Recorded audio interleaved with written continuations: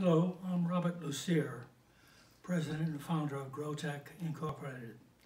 We're a startup company that has developed a smart photosynthesis imaging sensor system that can detect plant stress and disease in any crop.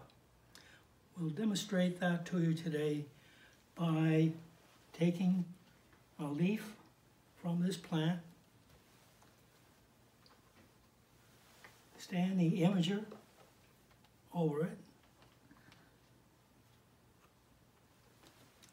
and start the computer.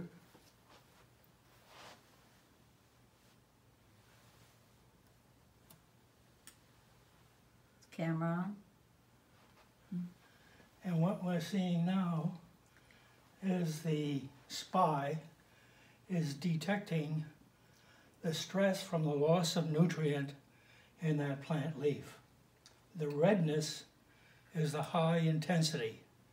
And you can see, as we're in the continuous cycle here, how that is somewhat diminishing and the outer edges of the plant.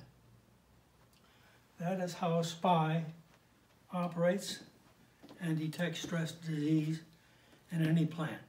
Thank you.